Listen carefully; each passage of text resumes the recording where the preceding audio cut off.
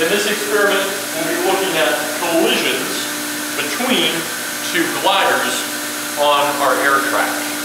Get the mass of both gliders independently of each other, measuring them on the scales at the back of the lab.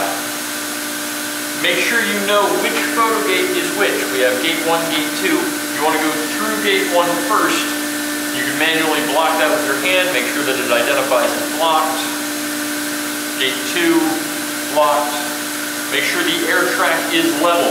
Use your standard leveling technique of putting the cart in the middle and then adjusting the screws if necessary. Practice a few times. You need this one to go through while it is still in this area.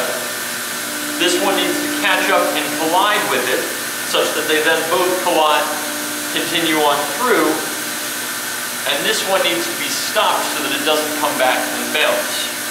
When you have that launch speed ready, launch one, let it go through, have the other one catch up, have them hit, they both go through, and can consistently do that, then you're ready to take data. Launch, go through, catch, catch.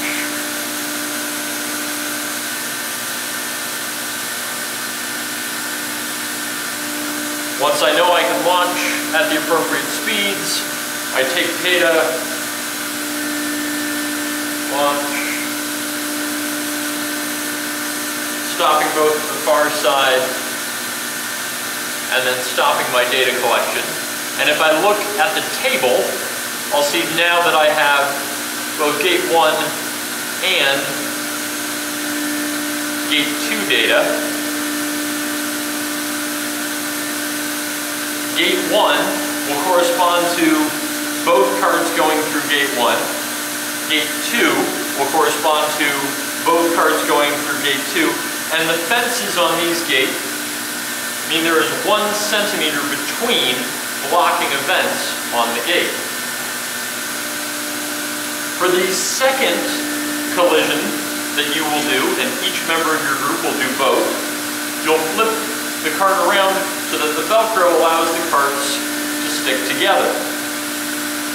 Then, again, practice sending the red cart in, having the blue cart catch up, and stopping both together when they've both cleared the far gate. Excessive velocities will cause them not to stick and can also rattle the carts and dissipate energy and potentially damage the air track or the carts. So keep the velocities low enough to do your experiment. There's an example of the two not sticking together even though the Velcro was facing. And so practice making sure you can merge and have the two stick together.